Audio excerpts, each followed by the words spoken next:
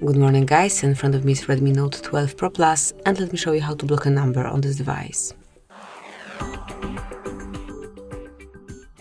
At first open your phone dialer, then go to Contacts and choose the one that you wish to block. Now tap on More icon and select Block Numbers. Confirm it by tapping on Block and that's it. As you can see, from now on this contact is blocked.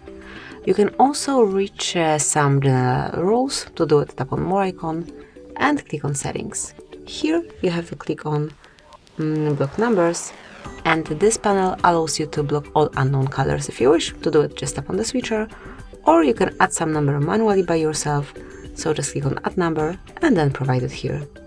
And that will be all. This is it. This is how you can block number. Thank you for watching. Please subscribe our channel and leave the thumbs up.